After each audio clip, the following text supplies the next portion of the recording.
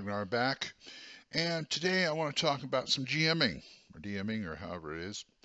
Um, the actor in me loves to play role-playing games, especially if he's DMing or GMing, because he gets to play all the characters that aren't player characters. I mean, don't get me wrong. When I'm a player, I also like to play a character, but I get to play one character. And sometimes that one character is enough because I do it to my satisfaction. But, all of a sudden, when you're behind the screen, you're the cast. They're the heroes. You're the rest of the cast. You're the world. You know the deal. So you gotta kind of bring something to it. You can sit there and read dialogue. You can read description. The text boxes. You come into a room, there's a bed, there's a chest of drawers, there's a writing desk with a piece of paper on the side. That's boring as hell. And also, I try not to read the text verbatim, um, even when I don't get a chance, because usually when I'm DMing, I want to read over all the descriptive text in the module or whatever I wrote beforehand, just so I can get the feel of it. It's part of the actor thing, like having a script and going through it. But with even when I don't do that, I try to find the pertinent information. I've got kind of good at scanning, getting the pertinent information I have to get across to the players, and try and put it in my own words, or I should say the character's words. I mean, yes, the character is on the page here, but you are the one who has to bring him to life.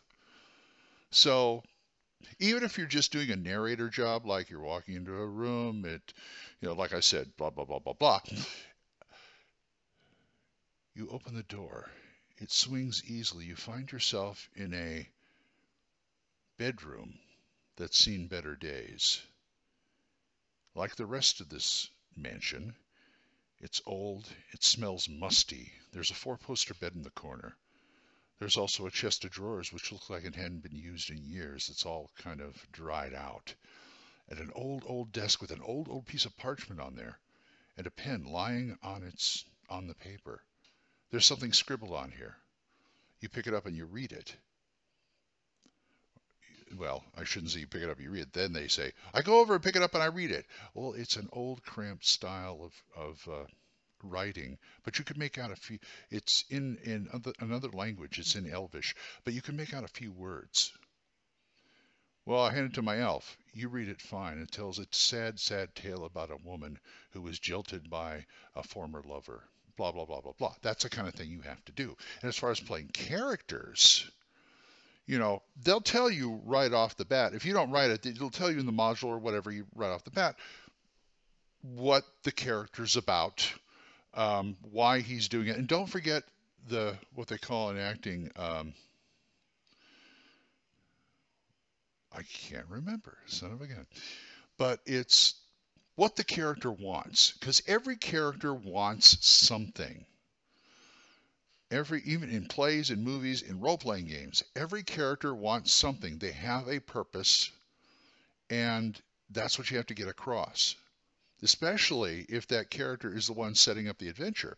For instance, in my 50 Fathom Savage Worlds book, we have a character here. There's a Senator Rayson in one of the adventures, who has his daughter who's been kidnapped, and he greets them cordially. You can go on and just read, my daughter Raina is something of a feisty child and has spoken ill of the Emperor in public.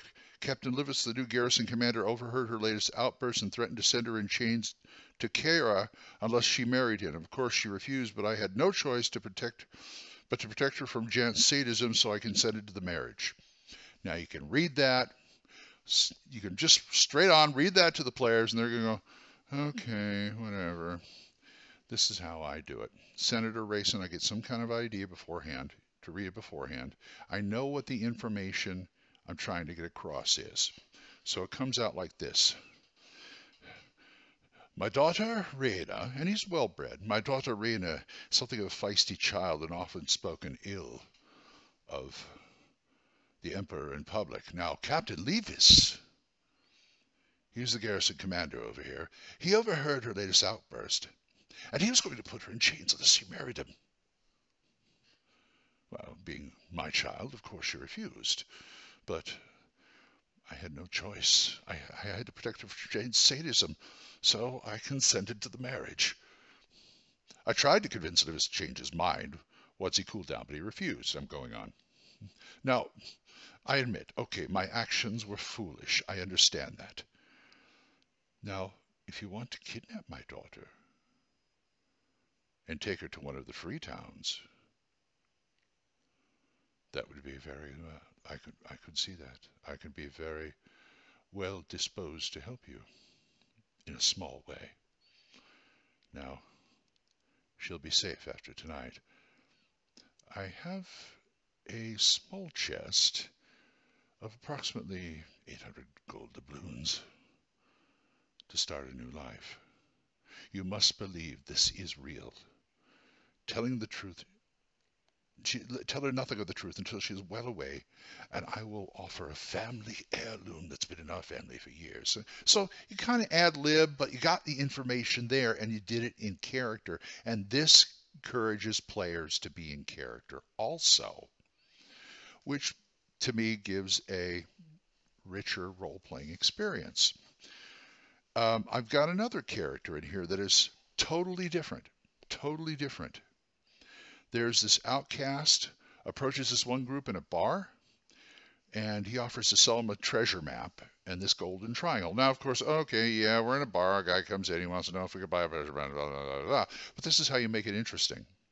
Okay, they say he's a Kahana outcast. Kahana is one of the races in 50 Fathoms. And most of them are outcasts. They're kind of fish people. And so I think about it. I look at it. Okay, he's an outcast. Let's see, how long has he been an outcast? I'm saying he's going to be an outcast for quite a while, so he knows he would know how to approach strangers like this. So, and he's very, very, very well spoken. He knows how to convince people. He's very good at this. He knows how to talk people up. So he comes out like this. This is from the dialogue. So I'm just going to take it here. This is no ordinary treasure map, he explains. The map points to the buried treasure of Redbeard Rufus. Yes, Redbeard was one of the first warriors of Commodus, arriving not long after the flood. The natives hadn't encountered many pirates before, and Redbeard amassed a fortune in treasure. A fortune before the Karen fleet sank the ship. Before he died, Redbeard made a vow never to rest in peace until his treasure was returned to him. I worked for a captain by the name of Abdullah, cruel Barbary pirate. After he had me flogged for something I didn't even remember, I jumped ship. But not before I stole his map and his triangle. But I do. Now, I think they're related somehow. I don't have the ship, but I do have the map. I don't have a ship, but I do have the map. Let me join your crew. I'll take an eagle's share and I'll give you the map. What do you say? So that's the way you do it. So you might want to think about the NPCs, give them a bit of a background. You don't have to do much. And, go forth and do it that way. And I'm sure your role-playing experiences and your GMing would be a lot better. If I could elaborate on this on future episodes, I will. But until then, keep gaming. Bye-bye.